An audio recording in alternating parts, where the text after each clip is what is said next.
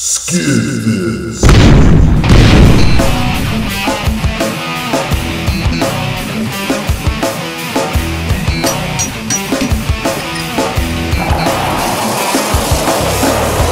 LEX'S Dirty Maintenance Show.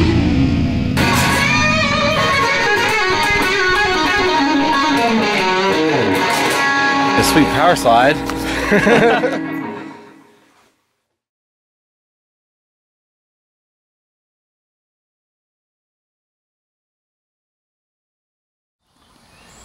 We've got a breaker popper. I mean, as soon as you throw the breaker, it snaps back. It's like, so it's popping immediately. And it's a good one. It's a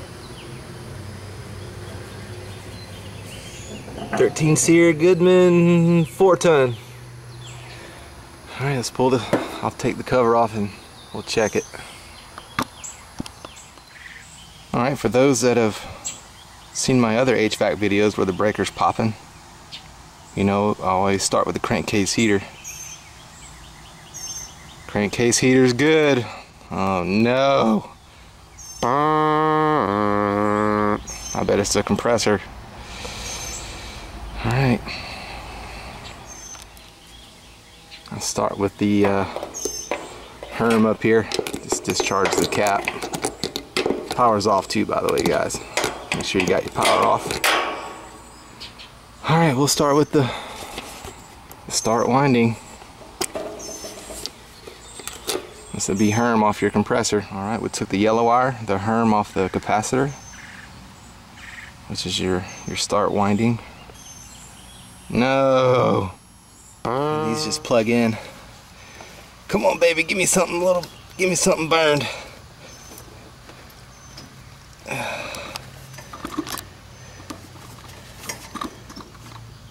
Everything looks good. I think we got a bad compressor. I'll show you another way to check this too, with just your continuity on your meter. Oh, well, poot. Everything looks good. Yep. Break the meter out and I'll show you another way I double check. All right, here's the way I double check it after I've used the my Supco megger. Set my meter to continuity.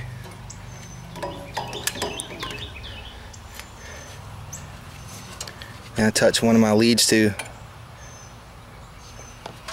the copper pipe, and then one to the winding prongs or the pegs on the compressor. And if it beeps, your compressor is shorted to ground. Yep, hear that beep?